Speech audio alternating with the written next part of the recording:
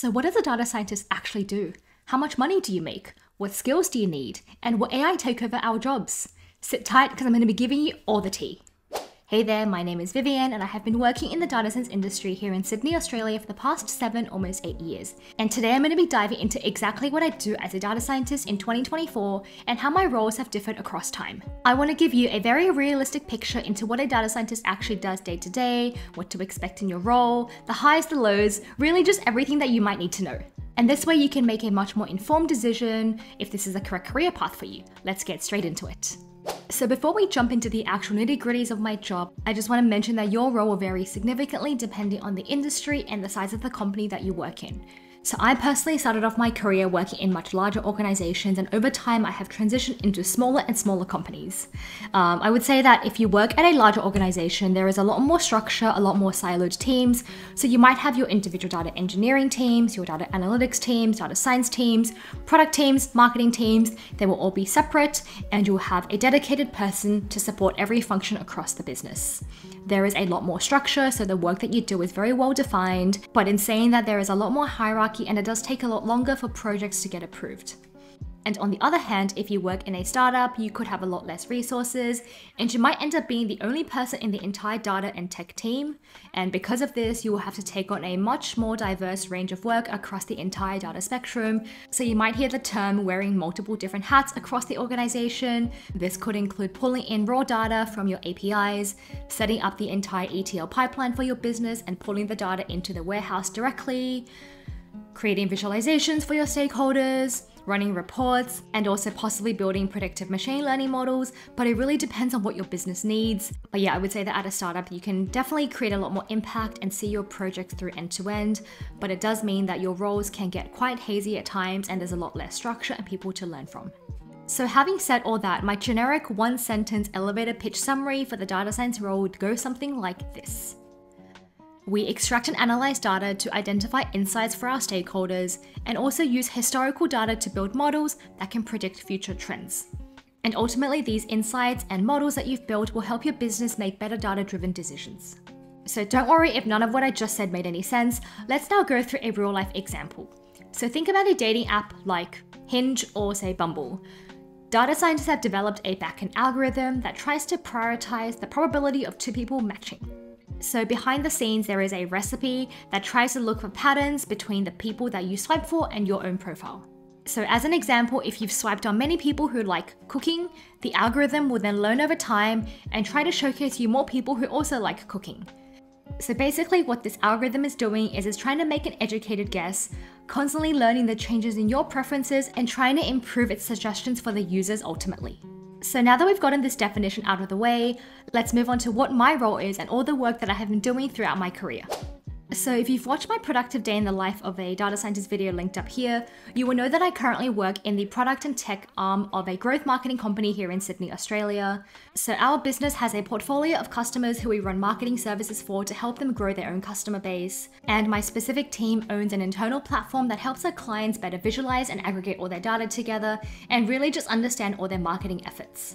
So my immediate team has just 5 people, and this comprises of the entire software engineering, data analytics, data science, data engineering, and product teams that you would find in larger organizations. And because of this, we each wear different hats when necessary. I would say that 70% of my time is spent on product development. Now what this means is I'm often working on features that will improve the platform for our customers. This includes building machine learning models that can be implemented, as an example, identifying which customers are more likely to make a transaction next.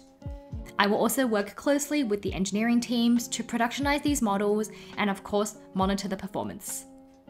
There is also an element of product manager work in terms of scoping out, what are the new features to implement and what our users actually want to see.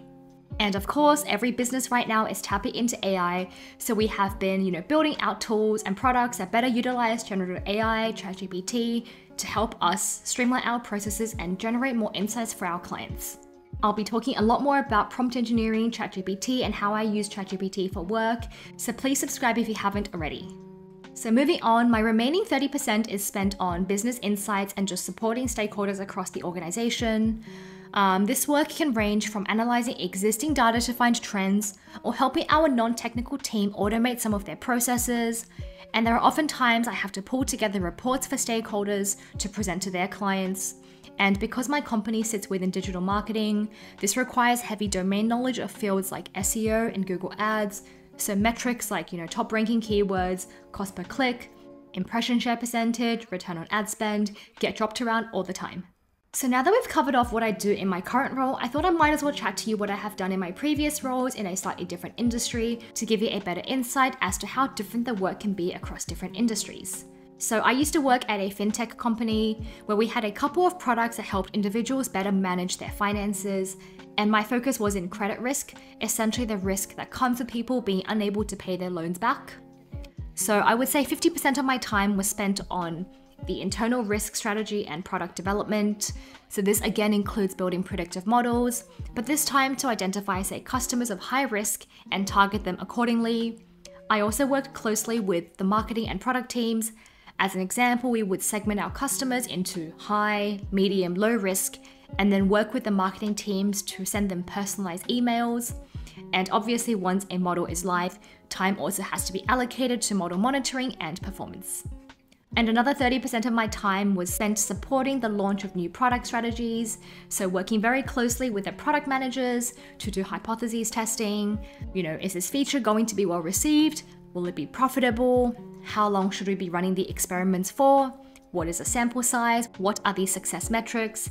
And of course, a bunch of post-campaign analysis. Once the product has gone out, live and running, is it actually successful? What is the dollar impact? What are the open rates, conversion rates, and all that? And lastly, the remaining 20% was spent doing ad hoc requests for our stakeholders. So I often had to pull numbers very last minute for the executives for a business case or a market update. And these could take a fair amount of time depending on the complexity of the task. And because a lot of this was market facing, I had to really ensure a good understanding of my data and also reliability in my output. In terms of my technical tools, I use SQL on an everyday basis to extract and manipulate the data in our databases. So right now I'm using a platform called DataGrip, but I've also used things like MySQL Workbench, dbeaver, and Databricks heavily in the past. And in terms of building machine learning models, I use both R and Python in either Jupyter or Databricks notebooks, and I've also dabbled with MLflow within Databricks themselves. In terms of version control, I've used things like SourceTree, GitHub, Bitbucket, but they're all pretty similar. And I also operate quite a bit in Google Sheets or Excel, depending on which version, mainly Google Sheets these days, for like pivot tables and VLOOKUPs, especially when it comes out to building charts for presentations, doing model monitoring, and also just data deliveries for our not so technical stakeholders. Now, I am well aware how over-glamorized the entire tech industry is, so I thought that I would quickly touch up on the realities of work as a data scientist. So the first one being machine learning and AI is now everywhere and is most certainly still a buzzword. Everyone thinks all you do is build fancy machine learning models, but that just isn't the reality. You'll be doing a lot more data cleaning than you expected and wondering why your queries just aren't giving you a specific number. You also have to work with stakeholders who just don't really value your time sometimes. They think that pulling data is like magic and you can just get a number and report for them so easily, and you'll end up getting a bunch of really ad hoc, urgent last-minute requests, which can really derail you from your other responsibilities, so you really have to prioritize and time block and just push back. You might also be brought into many other side chats that can really be solved with a simple Google search, like where does this number come from and what does it mean? Because in reality, I don't know either. I've got to Google it as well, so why can't you just do it? So sometimes these things can be very frustrating, and I've actually got an entire video on the harsh realities that nobody really talks about, so I'll link that one in the cards up here. As much as I will complain about last-minute data requests, there is still a lot that I enjoy about this field. So overall, this role is very intellectually stimulating. I feel like you can be such an integral part of the core decision-making process in your business and really drive that impact. No two projects will be the same, so you will be constantly switched on, and you can also work in a variety of different industries. And lastly, I have to admit the salary and the work-life balance is really good as a data scientist. I think the average data science salary for someone with maybe 2 or 3 years of experience here in Australia can be getting at least $130,000 to $150,000 per year pre-tax, and this can go all the way up to the mid 200,000s once you have a lot more experience up your belt.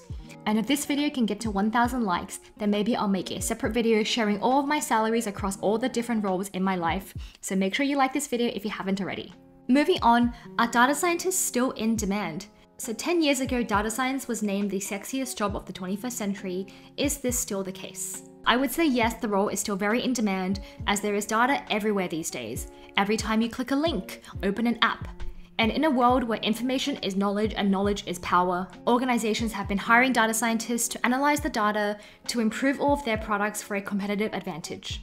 You can really pick and choose any industry that you want, whether it be, healthcare, agriculture, finance, banking, marketing, and so on. The world really is your oyster. If you want to change, just change industries and apply your skills there. Speaking of different industries, I just returned from a digital marketing conference last weekend, and a speaker at the conference said that everyone's going to lose their jobs due to AI. And I don't believe that for a second. Yes, there are so many low-code, no-code tools that have arisen over the past couple of years that can definitely help you do a portion of your work. But after using some of these platforms, I can confidently say that our roles are not going to disappear, they will just evolve. I've realized these AI tools are good at what they're told to do 80% of the time, but only if you ask it the right questions. And on top of that, there will always be a need to implement these low-code tools into your platform and integrate it with your own data and then communicate the value back to your stakeholders. So to summarize, AI will not replace you, but the person who is now using AI will replace you. And if you haven't already, I would highly recommend you reading up on prompt engineering and ChatGPT, because if you don't keep up now, you really might get left behind in 5 years' time. So moving on, what does it take to be a great data scientist? Now, I've already got a video up on my channel on the key skills you need, so I'm going to link it up here, but I would say what differentiates the good data scientists from the great ones would be your attention to detail. Now, this one is a no-brainer, but so much of your day-to-day is spent coding and doing data deliveries and building models. You really have to ensure the reliability of your data, being able to critically check your own code to make sure it's handling every single edge case.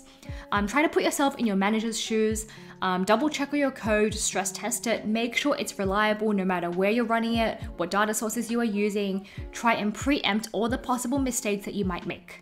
Next, the ability to communicate and influence is so underrated. Remember that your executives don't care about how technical your models are, they care about the business value that your work is going to add. So when you're sharing your work with your stakeholders, please focus on the tangible results that your model can deliver, whether that's dollar value or percentage improvements. You've also really got to be business focused. Really try to understand the how and the why that your work is going to bring your business closer to their business goals. Don't just go ahead and be the data monkey that does a data delivery without understanding the why.